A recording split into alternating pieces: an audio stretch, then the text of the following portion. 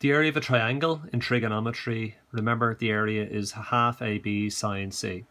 Example 1, find the area to the nearest whole number. So we want to find our area to the nearest whole number. Here is a triangle, 10 meters long, 13 meters long, 65 degrees here, 30 degrees here. To use our formula, area is a half AB sine C. We need two arms called A and B. And in this diagram you can see that we know the length of 10 meters. So I can shade that in. There's one arm. I know 13 meters, so there's another arm. You could almost imagine a hand at the end and a hand at the end. There's your two arms. And that means that the hug angle that we would need is this angle here. But at the moment, it looks like we don't know that angle. So before I can use my formula, I need to figure out this angle. Is it possible to find out this angle? Well, the answer is yes. We know this is 65, we know this is 30. And what do the three angles in a triangle add up to? Yes, they add up to 180 degrees. So I must do a little sum first of all. I say 65 degrees plus 30 degrees. That adds up to 95 degrees. And then I get 180 degrees and take away 95, and that is 85 degrees. Okay, so we've got 85 degrees. So I go back up here and mark in 85 degrees. Now I'm ready to use my area formula. The area is a half multiplied by my first arm, which is 10, multiplied by my second arm, which is 13, multiplied by the sine of the angle in between those arms, which is 85 degrees.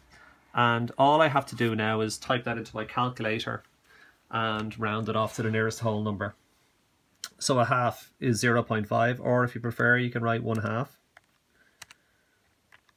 Half multiplied by 10 multiplied by 13 multiplied by the sine of 85 degrees.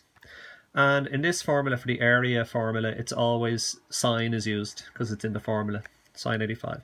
And then that works out to be 64.75. So let's write 64.75. But they want the answers to the nearest whole number. So is it 64 or is it going to be 65? The answer is 65. So it's 65. And don't forget to put your units in. Because we're measuring in meters, the area is meters squared. So there is the area of this particular triangle.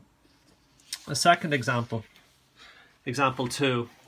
They want us to find the area of this triangle, correct to one decimal place.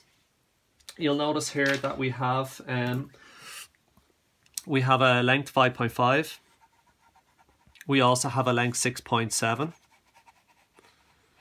So if they're the two arms, they're joined here, we need this angle as our hug angle, or the angle in between.